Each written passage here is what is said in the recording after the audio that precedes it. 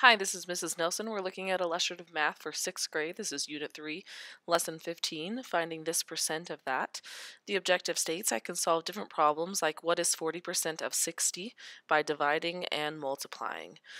We're looking at activity 15.2, audience size. A school held several evening activities last month: a music concert, a basketball game, a drama play, and literacy night. The music concert was attended by 250 people. How many people came to each of the other activities? Number one, attendance at a basketball game was 30% of the attendance at the concert. Let's make a T-chart here. So let's put the number of people and the percentage. I guess I could have drawn a percent sign, but that's okay. So at the music concert, there were 250 people, which represented 100% of the people that went to the music concert.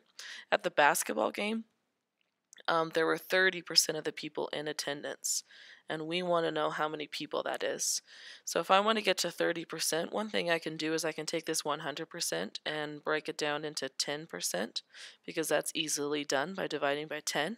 And if I do that to the right-hand side of my table, I'm going to do the same thing to the left-hand side of my table. I'm going to divide it by 10 as well. So 10% of the people that were at the music concert is 25 people.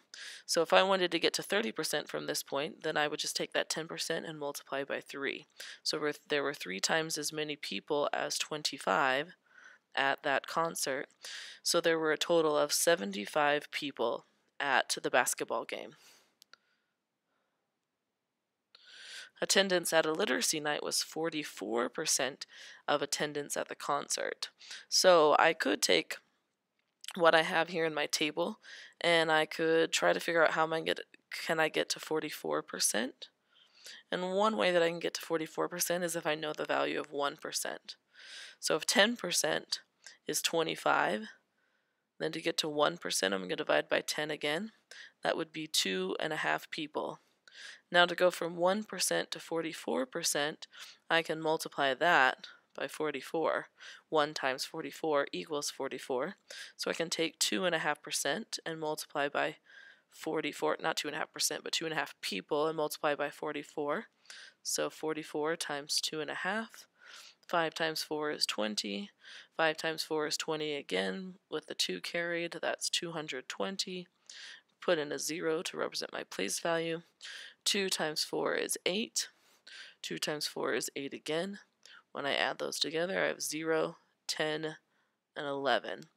So it looks like that we're 1,100 people at the literacy night, but that doesn't make sense because there were 250 people at the concert, and there were fewer people at the literacy night. So one thing that I forgot is my decimal. I need to account for the place value of my numbers. So if I look at this as 50 times 2, the answer should be about 100. So I can confirm that my decimal should go there. So there were 110 people at the literacy night. That doesn't look very good. Let me erase that. 110 people were at the literacy night. Number 2 says attendance at the drama play was 140% of the attendance at the concert. So I'm going to erase some of this table right here. Give me some room. So if there were 140%, there was more than 100 people that were there. So I know that it's going to be greater than 250 people at the drama play. So again, if 100% is 250 and 10% is 25, well, if I wanted to get to 40%, I could multiply this by 4. 25 times 4 is 100. So 100% of the people would be 250 people, but there are also another 40% of the people. So I would need to combine those two together. 250 plus 100, there were 350 people at the drama play. Again, our objective states I can solve different problems like what is 40% of 60 by dividing and multiplying. So you can see that I used my unit rates table to divide and multiply to find other values for my percentages, increasing or decreasing those percentages as needed to get to 30%, 140%, and 44%. Thanks for watching.